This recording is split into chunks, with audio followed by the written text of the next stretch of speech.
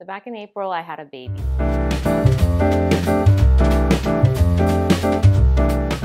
It is April 12th, Tuesday, 5:52 a.m. My induction is scheduled for 6 a.m. in 8 minutes. I had a good hearty breakfast because I think once I get to the hospital, I don't think they're gonna have me eat. So had a full breakfast and now we're headed out to the hospital. Waiting room. Alright, we're doing a quick room tour. This is the entrance door. There's a sink. And this big area for the baby. Your own bathroom with shower. All the monitors. The bed. Comes with a man. The peanut ball. There's a closet.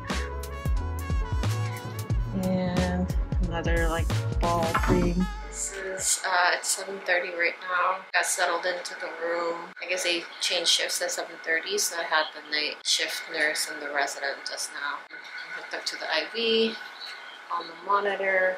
Baby's on the monitor. They just inserted some medication called Cytotec and also put in a Foley to dilate the cervix.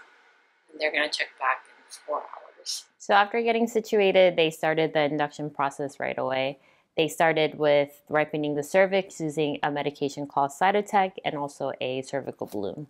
So a cervical balloon is basically a catheter with an inflatable balloon on one end. So you insert it and you inflate the balloon, and the one end of the balloon basically sits on the inside of the cervix, which helps to ripen the cervix. I was also given a medication, a type of prostaglandin called Cytotec, which helps to ripen the cervix.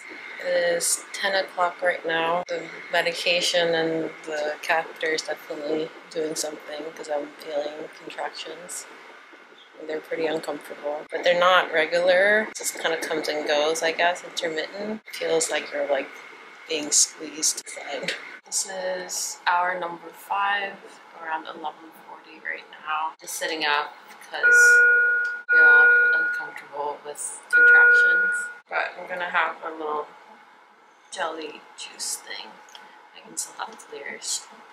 And I think honestly sitting up feels a little better than lying down, because lying down I felt like I couldn't move, like all tangled up, but I feel like a little more freedom sitting up. No epidural yet. They're actually talking about starting Pitocin, which is like a synthetic form of oxytocin to help with your contractions.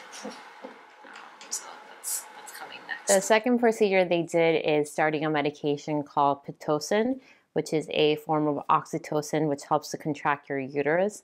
And it's supposed to really speed up the labor process, but I still felt like I was sitting around and waiting for things to happen for a while. It is about 2 p.m., about 7.5 hours into my stay. The Cook catheter, like the balloon, just came out, and my doctor just examined me, and she said I was about 3 centimeters dilated. And the exams are so uncomfortable. She feels like she's shoving her whole fist in there. She's now having me lie on my side with this ball that looks like a peanut. It's supposed to help keep the pelvis open and help the baby come down in like the right way. The contractions are painful, but I'm gonna wait just maybe a couple hours until the epidural. Plan is to get it before they rupture my membrane, unless the membrane just ruptures on its own.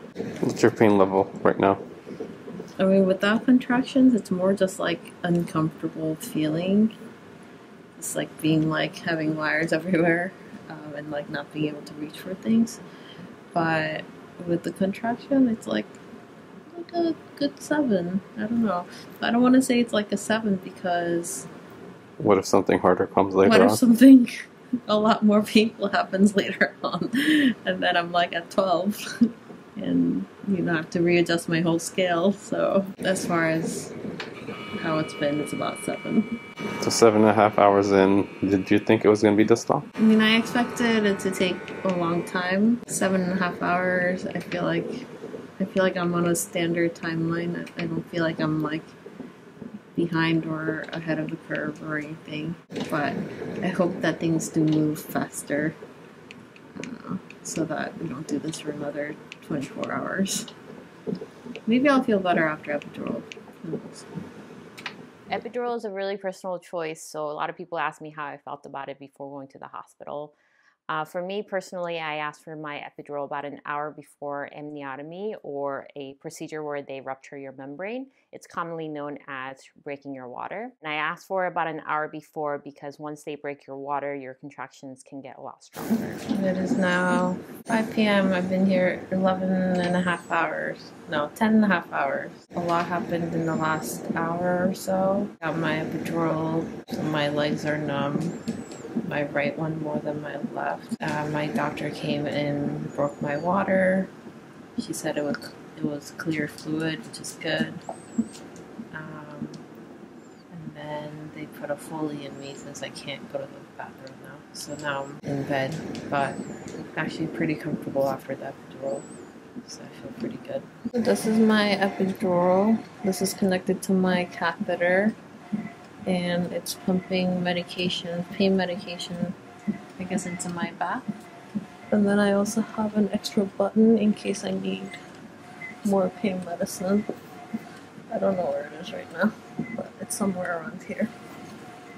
Are you like accidentally pressing it? Well, it's this. Okay.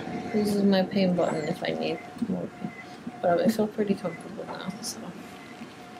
Did you have a lot of pain without the epidural? I didn't realize how uncomfortable I was until I got the epidural and I became more comfortable.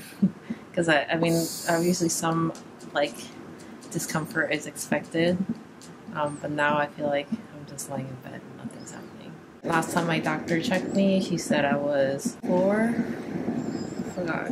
or 4 centimeters, I think.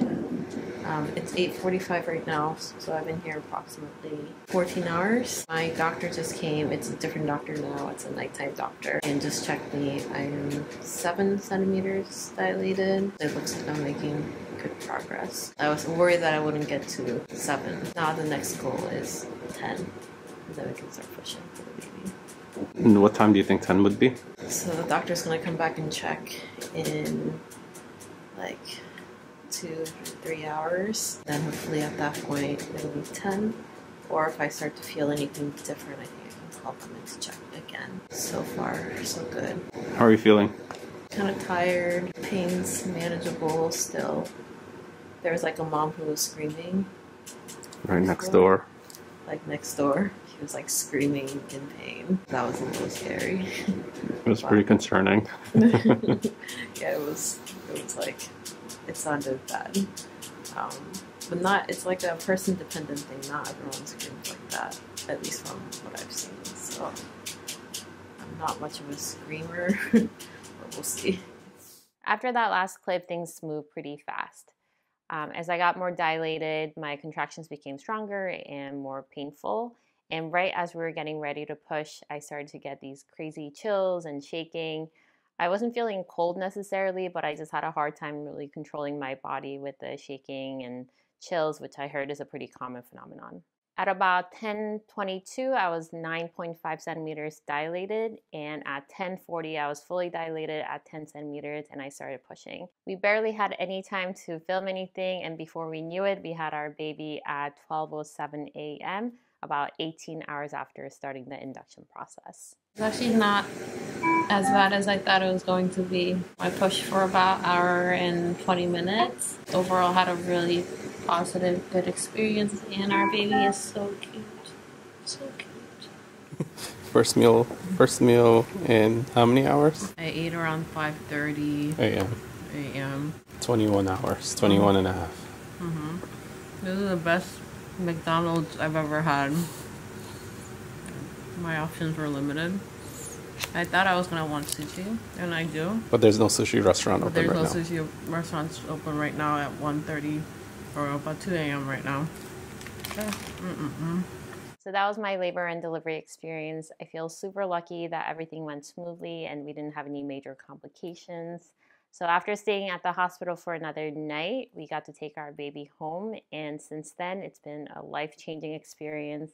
And I'm super excited to share my new life with the baby with you guys. I hope you guys enjoyed this video, and I will see you guys in the next video. Bye.